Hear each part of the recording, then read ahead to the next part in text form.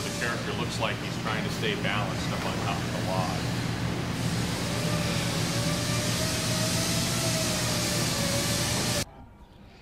Inland-based Garner Holt Productions is working with Knott's Berry Farm to bring new life to the park's legendary log ride. The ride is getting its first major renovation since it was opened in 1969. You guys remember in the old days of this attraction, we went through and the feeling was sort of diorama-esque. You went through and not a whole lot was moving and you weren't being addressed. It looked really cool and it had a really neat style to it, but there wasn't a whole lot of humor to it. It was a very straightforward type of thing. So in this, we're adding a lot of character. This is a scene here where we have a little camp set that has been taken over by animals, where this hapless logger is looking out of his tent, where you can see some of the animals here. One of the nifty things in this attraction too is that, unlike in the original version, all of our animals move, with the exception of this one right here, and none of them were formerly alive. So, a major distinction. Looking at some of the things that we're working on now at the shop, in this attraction, we originally had 17 human figures, and just a few of them moved. Now we have 40 human figures, and all of them move. So it's a major upgrade in that department. We have about a dozen animals as well.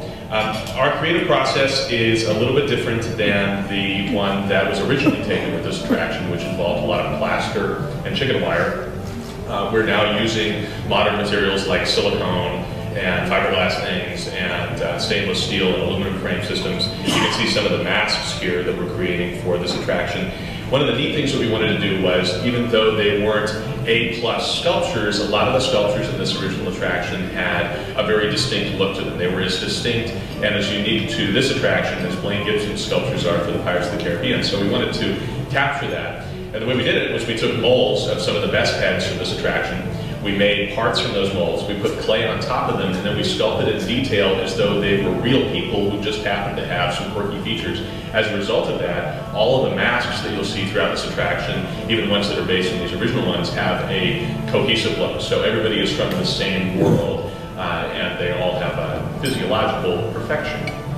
We're really blessing it in every sense of the word with all new technologies, and that was one thing that Earl really wanted to do. He said that he wished he could get back into the attraction and add new technologies as they emerge. And of course, in 1969, the only name in town with Animatronics Technologies had a lot more money than they have here. They had here to build this attraction, so now we're adding in the technologies that weren't as available then, that are really going to make this attraction come to life. So we're excited to be part of it, and we think it's a blessing that we were asked to do our best for this attraction. So.